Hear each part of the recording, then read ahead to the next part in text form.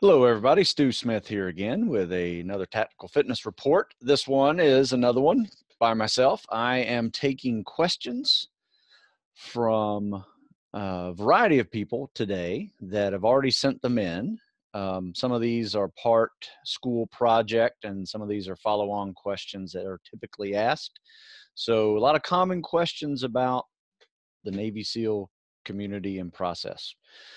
Let's see. Let's get right into it. So the first question is, what training does a career in the Navy SEALs require? Well, you need to do some research and go to sealswick.com, swcc.com, and figure that out, because there's a lot of training. There's some pre-training that's involved. Once you go to a recruiter, you have to pass the PST, which is a 500-yard swim, push-up, sit-up, pull-ups, mile-and-a-half run, and you have to do it with fairly competitive scores.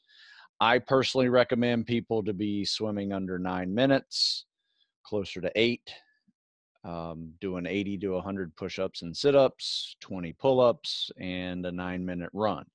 Those are my recommendations. You'll see those are pretty close to the competitive scores that the Navy wants its candidates to do. But you know, it's a tough test, and you can't just go in there and take it for your first time ever with your SEAL mentor after you've done delayed entry program. I can't tell you how many people go into that test and can't even swim 500 yards because they've never even tried it before, but they're going to take it anyway, like they're going to pass it. So that is not the way to do it. You need to take some time and prepare yourself to get to the training by acing that test, which may take several months itself. And then you need to take some time getting through the training, which means you're going to prepare yourself for the type of training you're going to endure for 6 months at Navy SEAL training, also called basic underwater demolition / SEAL training. And that is in Coronado, California. Once again, this is very basic information. They get a little more involved as we go along, but there's about 10 questions here. All right, so there's a lot of training, you know, and like I said, you got to get to the training in order to get through the training. Most people get to the training, but only about 20% make it actually through the training. Majority of those people quit in the first 4 weeks when there is a lot of water testing, water comfort testing, such as drown proofing, underwater knot tying, underwater swims. That gets this section of people. There's a lot of people who can't meet the standards in the obstacle course, as well as the 4-mile timed runs and the 2-mile ocean swims that you do every week. And there's a group of people that just get cold and quit. There's a group of people who get crushed by logs and boats. But I tell people all the time, if you can build a good foundation of strength, have some durability, and just endure 4 weeks of log PT and boats after Hell Week, which is a kick in the nuts period. There's not a whole lot you can do to prepare for that. Just gut through that one. After Hell Week, you won't touch another log in a boat. The rest of your training at Buds will be another 22 weeks of 21 weeks worth of dive training, shooting, navigation, weapons training, explosives training, really fun stuff. Still hard, don't get me wrong. You still have your 4-mile timed run and your 2-mile ocean swim every week and your obstacle course every week and your grinder PTs. You know, all of those still occur, and you got to crush those. So what training does a career in the Navy SEALs require? It requires to get through that. Once you get through that, then you're an SQT. Still a challenging 6-month course, and before you become a Navy SEAL and earn your Trident. SQT is now in Coronado, California. Back in the day, it used to be called STT, where SEAL Tactical Training, where you had a group on the East Coast and a group on the West Coast for 6 months. You would go through that training. and then you get your SEAL trident at the at your command that you were stationed immediately after buds. So that is how it goes now. You get your trident, then you go to your SEAL team. Then you're a new guy, and your training starts really all over again, because you're now trying to learn how to implement all of the skills that you've learned in the last year into a platoon and working up cycle before you deploy and actually do that stuff for real. So it's a good 2 years before, you really become a member of an operational unit.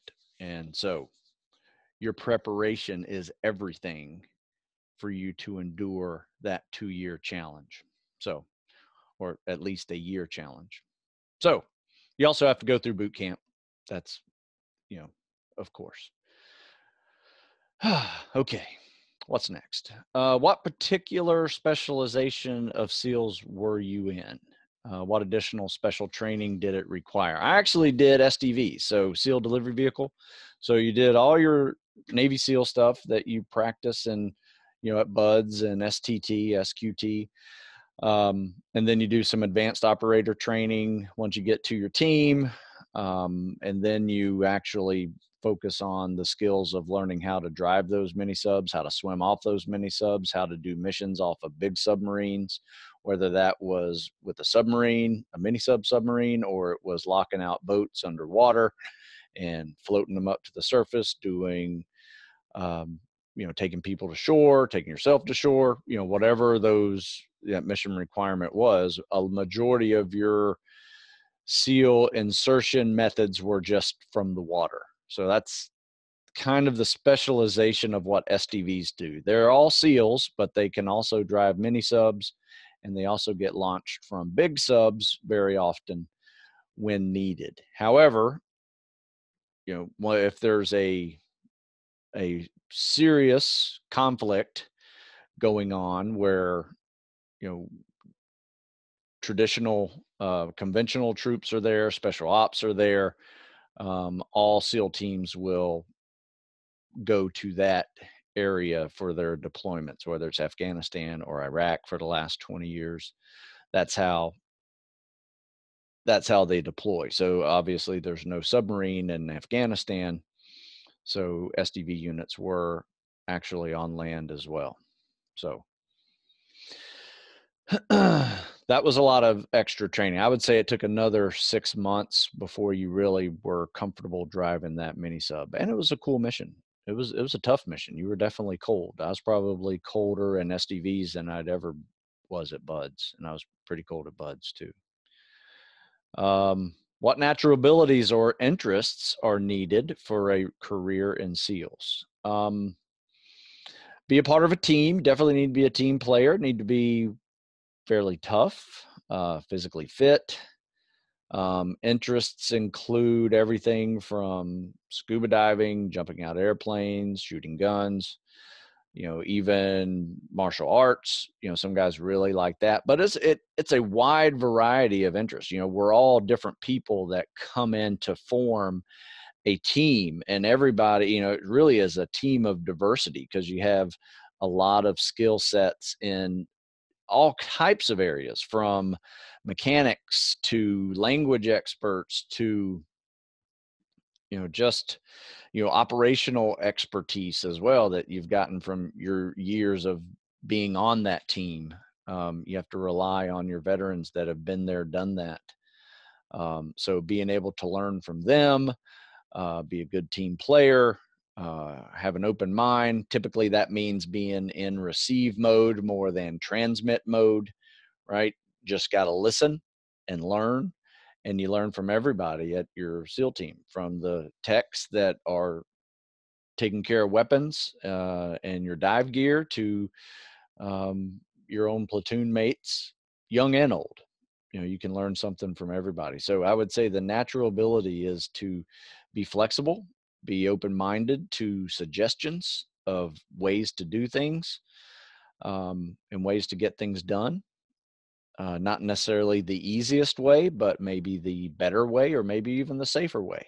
Who knows? All those things come into play. And of course, like I said, you need to stay fit as a career in SEALs. And here's the one catch. You're going to be older longer than you are younger in a career of SEALs. If you do 20 plus years, I promise you, after 30, you will definitely feel the wear and tear of maybe 8 to 10 years of being, through buds and operational for those first few years. So, being able to maintain your physical performance for your job, be able to have an ability to mitigate stress, variety of ways to do that, which is all part of your resilience training that you will receive along your way. But yeah, I would say that's it. Just have a good interest in being a team player, wanting to be a part of a team. I think that's probably number one. And just be malleable and open to learning new things all the time, because technology changes. Next thing you know, you're adding technology to your job and you're doing satellite communications and communicating with drones and other air assets. I mean, it's pretty cool skills that you have to learn along the way and constantly be willing to learn. Let's see. Is there good job availability for those who choose the SEALs? No, not really. I mean, it is a tight community. Like I said, earlier, about 75, 80% of the people who try to get a job in the Navy SEALs do not get it. So top 20% typically get those jobs. And there's only 22, maybe 2,300 SEALs in the Navy, that are active duty. Not all of those are operational. Many of those are in administrative leadership and training part of their job. So depending on what you're talking about as job availability, it's tight. It's a small community. The big green machine of the Army creates a lot more Green Berets than the Navy creates SEALs. So if you think about maybe, let's see, if you can send, how many people we probably graduate a year, maybe 250 a year, and you might send 1,000 to buds. Typically, that's not a big community. So it's a tight community, and it's hard to get that job. So like I said, it's easy to get to the training, much harder to get through the training. And if you're focused on just passing PSTs, you're not going to get through the training. Like I said, you'll get to the training and probably do that very well, but you're going to have to rely on some other elements of fitness in order to get through the training, and a greater amount of that, whether that's endurance, running and swimming and rucking, strength, that's rucking, load bearing, log PT in boats, things like that. So plus you got to be able to learn on a quick learning curve. So that makes it all challenging, and that makes the job availability for those who choose the SEALs equally as challenging. It's just a numbers game, and typically 75% of the people don't make it. So I can't classify that as good job availability. All right. So what would you rate the opportunities for advancement as poor, fair, good, or excellent? Good. I've seen a lot of guys make chief really quickly, probably on par or faster as your typical Navy enlisted chief, petty officer making chief. Advancements are there for those who can pass the test, be a good operator. I will say this, it used to be a lot different whenever the enlisted community, whenever they would advance, they had to take a test on a job that they really weren't doing. So if you were a bosun's mate or a gunner's mate, that was also a SEAL, you would have to take the test with all the bosun's mates and all the gunner's mates as competition in the entire Navy. So now everybody's an SO, so they compete with each other to make those ranks. So yeah, it may be tight. There might be several E6s at a SEAL team all trying to make chief, and only a couple of them make it, because now they're competing with each other for a limited number of chief spots. So it could be an issue. It may not be an issue. Just depends on what side of that line you are on. As with any job in the Navy, advancement happens typically either by time, or by extraordinary capabilities. You may be faster than your peers. So, but I would say good, to excellent in that answer. Good question though. For the officer side, it's typically a time. Like ensigns make Lieutenant JG in 2 years if they don't really screw something up. I've seen people really screw things up. You can not make the next rank if you really do something stupid. What does that mean? Stupid DUIs,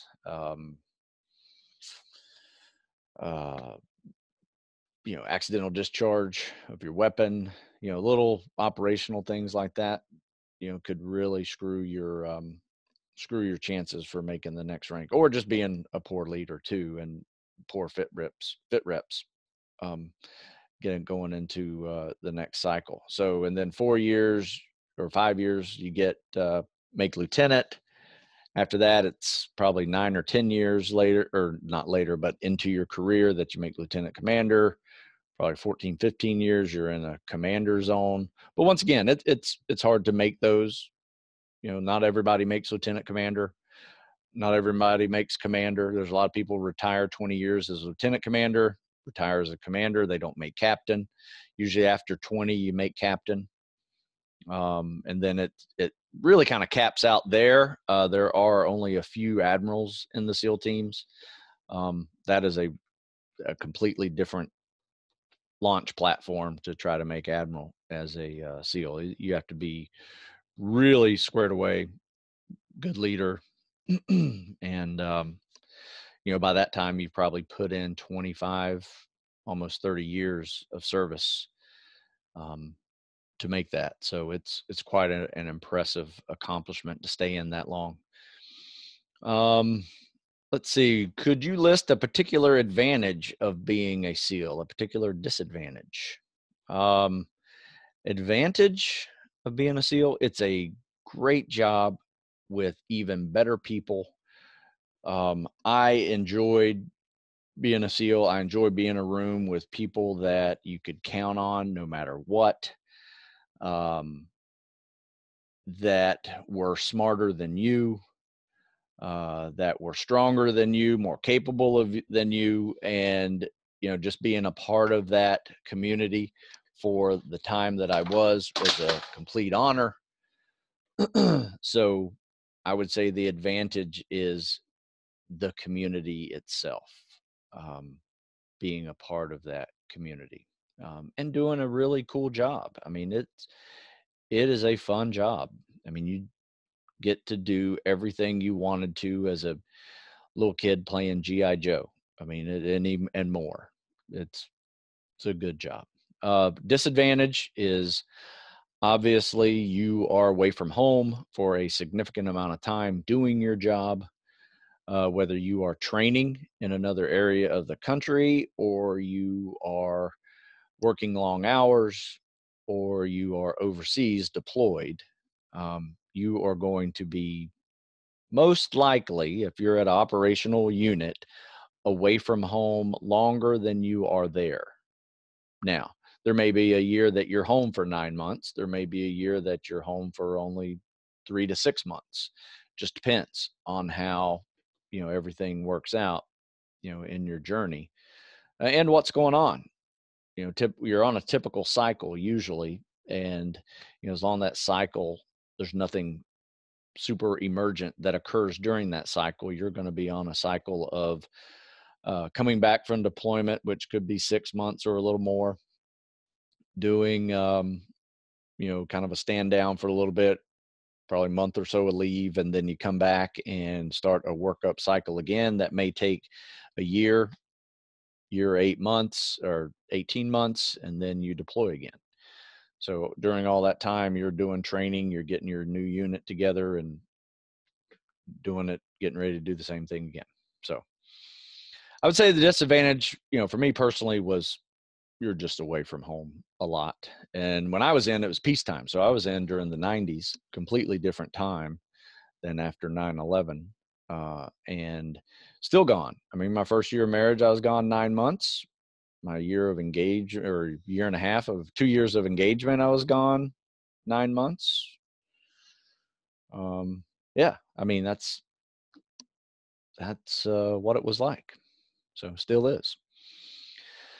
Do you have any advice for someone interested in SEALs, such as things to study? Good question. I get this one a lot, whether that is languages or math or science, history, all the above. You should be a good student, or at least find something that you're really interested in school and do really well in it, because, being average is no longer part of your journey. If this is something that you want to do in your life, there's no average Joe getting through that, right? There's something about it. You might not be a particular advanced specimen physically, but there may be something that allows you to endure a great amount of pain and suffering for that. That is training.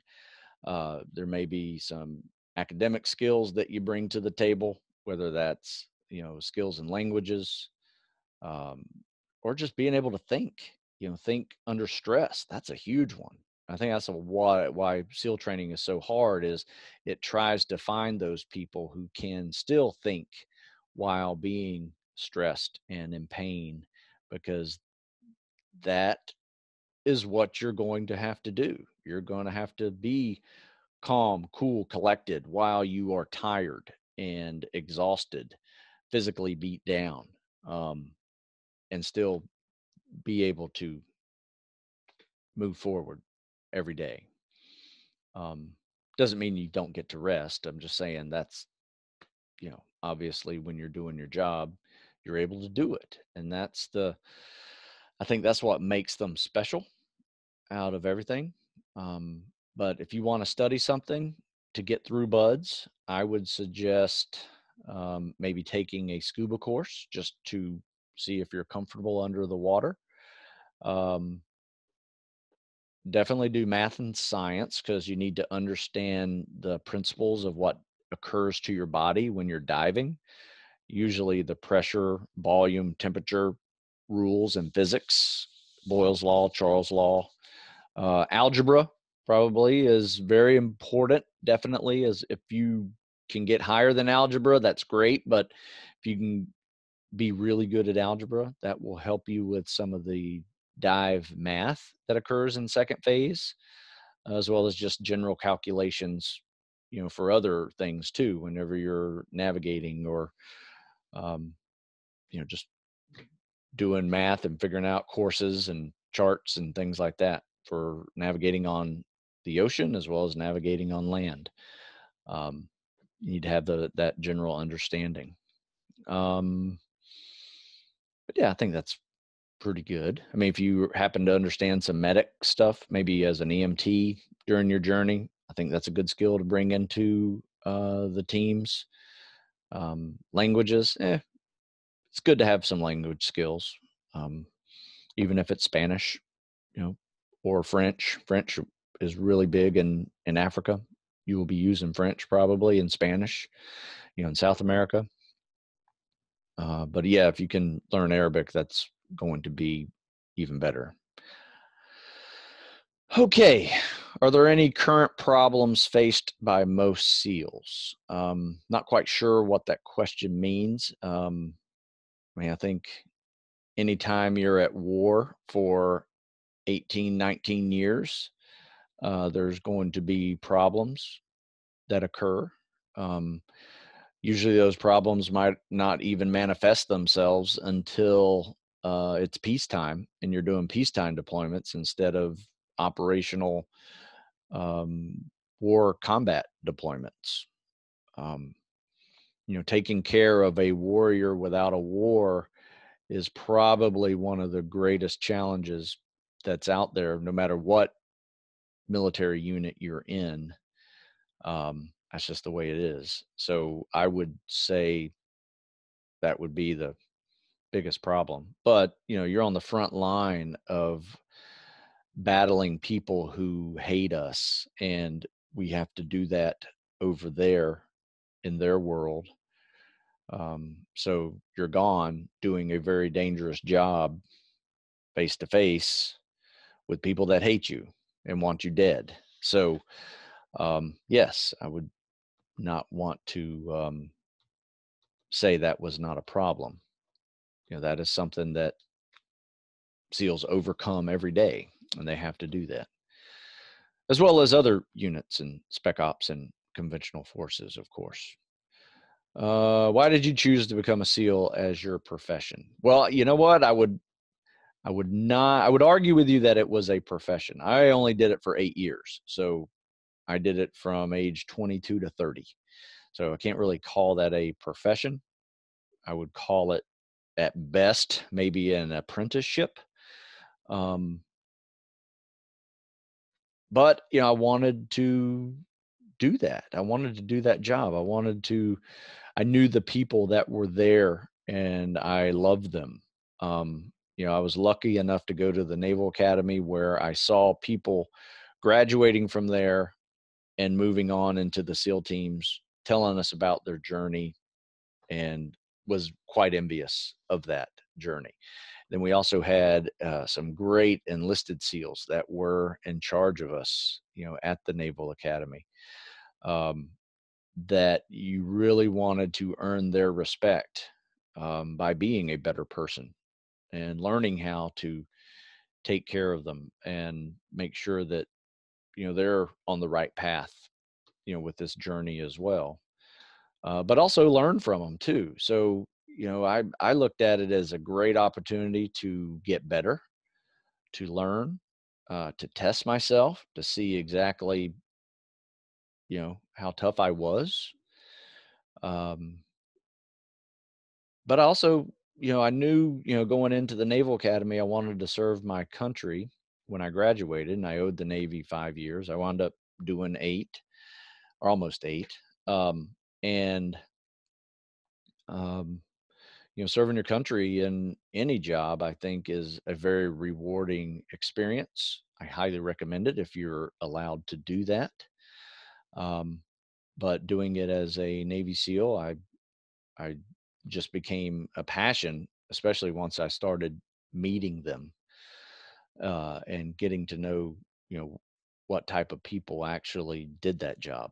And they were just normal people that um, just like to push themselves and challenge themselves with not just, an easy mission, but the hardest missions that are possible for human beings to endure. Um, and their training prepares you for that type of process. I would say out of everything you learn out of Navy SEAL training is you are actually 10 times stronger than your brain will let it be.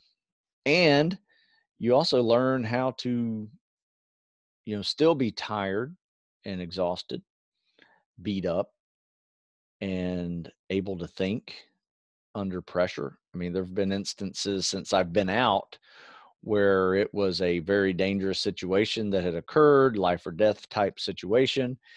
And I swear from my training, I was able to relax, calm everybody down, and calm myself down and think of a way out of that situation.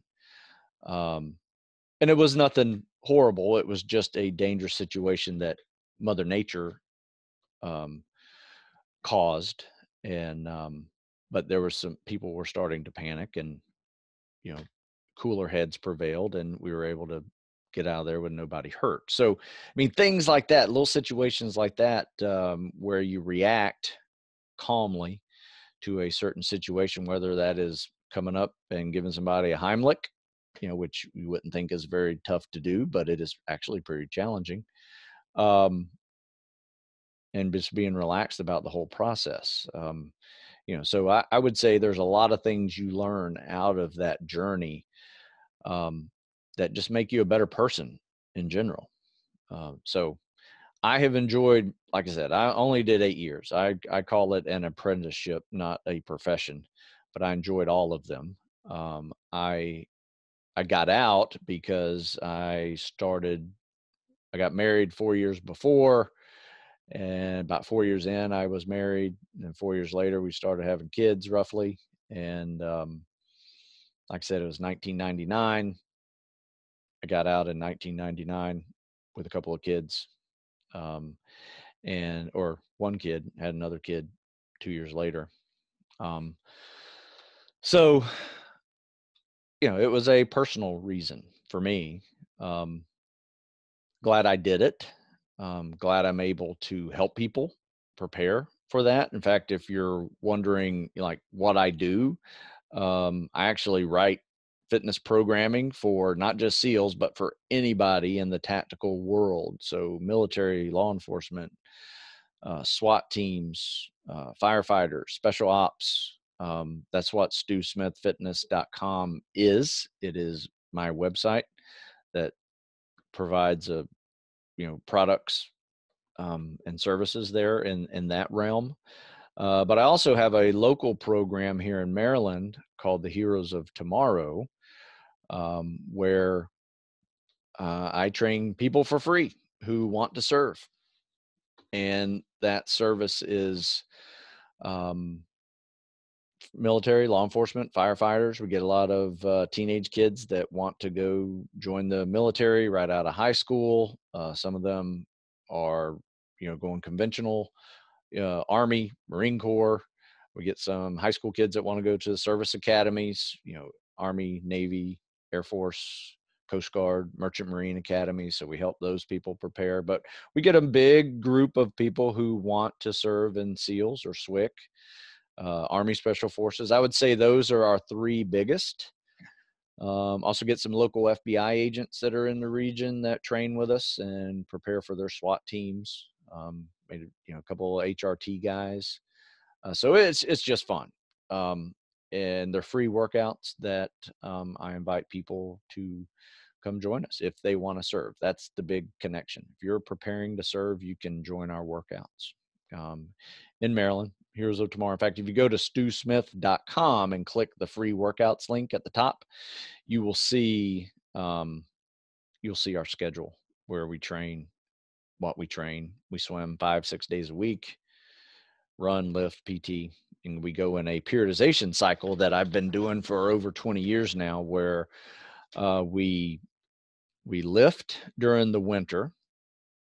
We do a calisthenics running program during the spring and summer. We really peak it up to really high levels of high rep calisthenics and high mileage and swimming in the summer. And then we start tapering the running back down in the fall, where we start introducing weights again, and start decreasing the running, but we still swim and get some extra cardio in there with rucking and things like that. So we just transition through the year and focusing on different elements of fitness that tend to work well together. So for instance, strength and power, speed and agility all work well together. If you've ever done football preseason training, those are the 4 big things you're working on.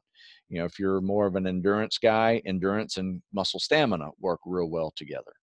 It's hard to get really good at strength while at the same time trying to get a faster 4-mile timed run, right? It's just improving your endurance and your strength at the same time is difficult. Maintaining one while you improve the other is very possible. But that's why we kind of break it up a little bit. And then once you're good at everything, maintaining them through the year, it's very possible to do that and work hard, but also recover hard. You're not going to you're not going to get stronger if you don't recover and get good night's sleep. So, and eat well. So there's a whole lot to tactical fitness. I'll put some links in the description below concerning some of these answers, as well as, you know, to give some follow-on information, as well as some of the stuff I just spoke about here at the end. But that is what I do. This one just happened to be a series of questions coming from a student doing a project. Thought I would help them out with a video answer process, as well as so a written one as well. So I'll make an article of this, and it will be in the description below as well. So, hey, thanks for listening. Hope you picked up something on this one. And feel free to email me, stu@stewsmith.com, if you have questions, or leave a comment in the comment section of this video. And have a good day. We'll see you later.